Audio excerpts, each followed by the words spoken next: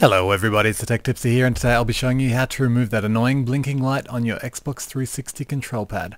This tutorial requires an internet connection, so what you'll need to do is connect your Pi to a router or switch using an Ethernet cable or Wi-Fi dongle if you have one of them. I've chosen the cable option and no fancy setup was required.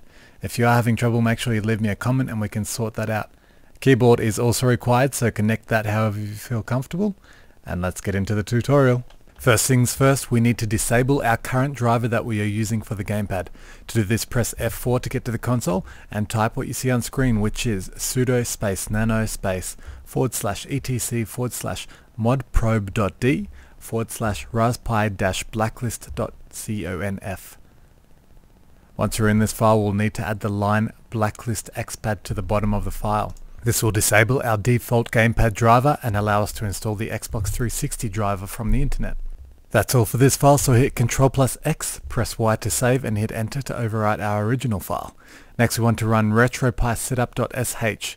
This has the option for installing the Xbox 360 pad driver, so we don't have to worry about any commands. To do that, ignore what you see on screen and type sudo./home/pi/RetroPie setup, make sure the RP and S are capitals, /RetroPie_setup.sh, and that is lowercase. Once we are in, go to option 3, which is setup, hit enter and go right to the bottom, install Xbox 360 controller driver. Hit enter and your Pi will download the necessary files from the internet for this. Now if you get any errors here, it means there is something wrong with the internet connection and you'll need to troubleshoot that first. Cancel out of this and we have one more file to edit before we're almost done. Type sudo space nano space /etc/rc.local, hit enter, and we want to add the following line displayed on screen to the end of the file, but just above exit 0.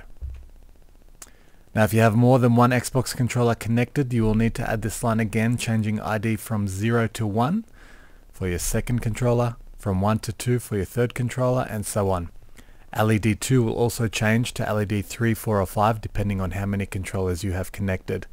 I've set mine up for just one controller, but make sure you add as many lines as you do controllers.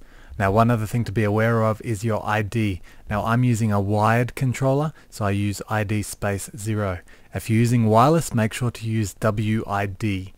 So wireless is a WID and a wired controller is just an ID. Also, please be aware that this line that I have highlighted right now will not exist in your file, and that will be added by the system after reboot. So now we're almost done. Save and exit this file and type sudo space reboot to restart your system. Once Emulation Station loads, you will have to go into your menu using our assigned start key on our keyboard. For me that's enter, and configure our gamepad again for menu navigation. You may have to set up some keys again in your emulators, but for you guys that should be pretty easy by now, so I won't go into that in this video.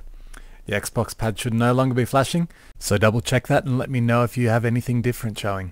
Thanks again for watching guys, make sure to like, subscribe and comment, and head over to my channel for more RetroPie tutorials. See you next time.